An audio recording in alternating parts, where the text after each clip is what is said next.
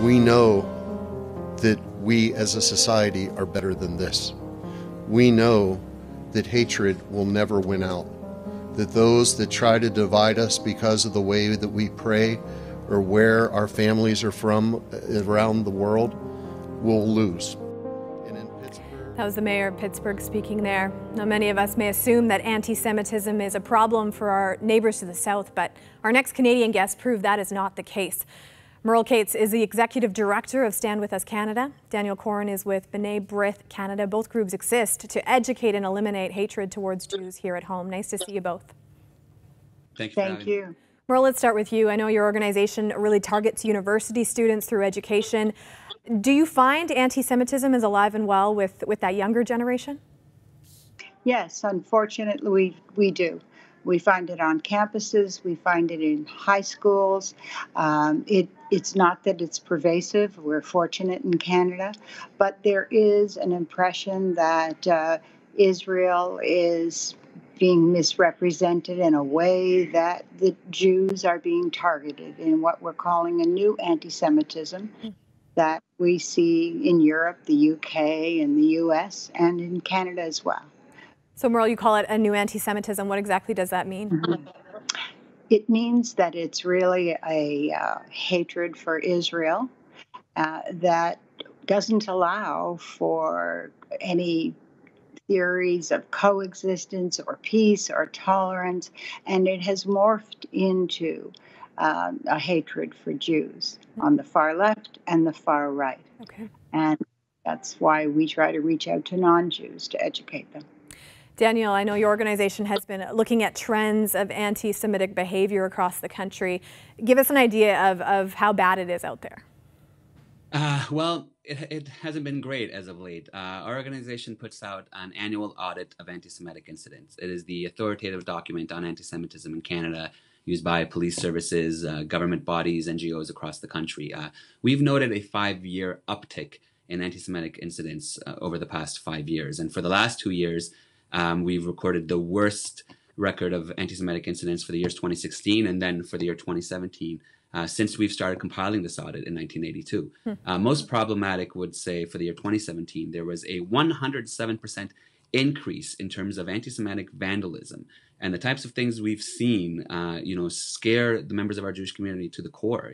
Things like Jewry must perish and Heil Hitler and Jews did 9/11, swastikas galore. These are the types of things we're seeing, as Meryle mentioned too, at high schools, at elementary schools, on university campuses, and across the country. Happening in Canada, which is known for multiculturalism, openness, and love.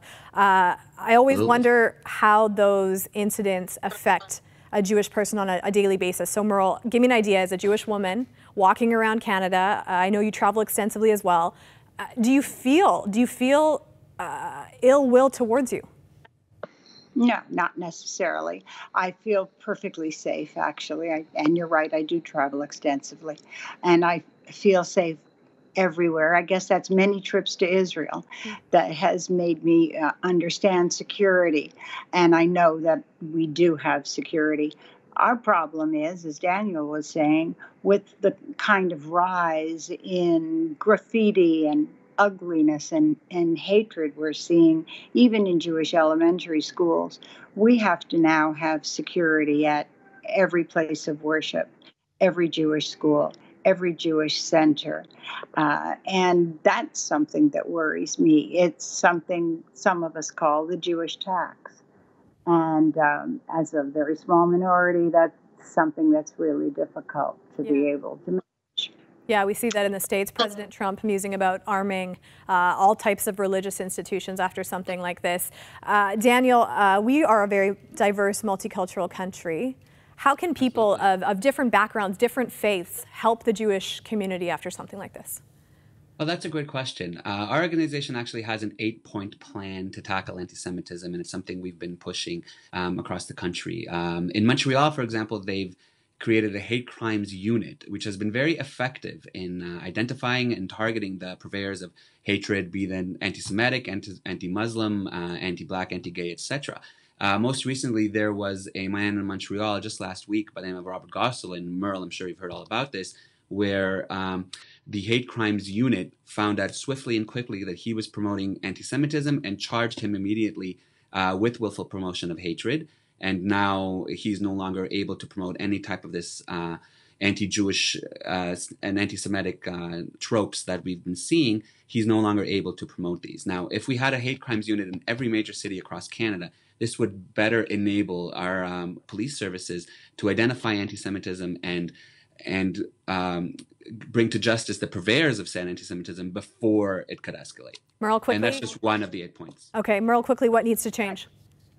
I completely agree, but I also believe that we need to be able to support our Jewish students, both in high school and on campuses, by providing them with the tools that they can have a conversation about being Jewish, about Israel, about supporting a Jewish homeland, and on campuses, because there has been such a drive to try to isolate and demonize Israel.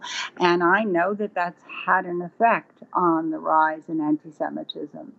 So we support them and we try to educate the 80% that really doesn't know anything about the Middle East. We need all of it. All right, we'll leave it there, guys. Thank you so much for joining me today. Thank you. Meryle Kates with Stand With Us Canada, Daniel Koren with B'Nai Brith, both from Toronto today.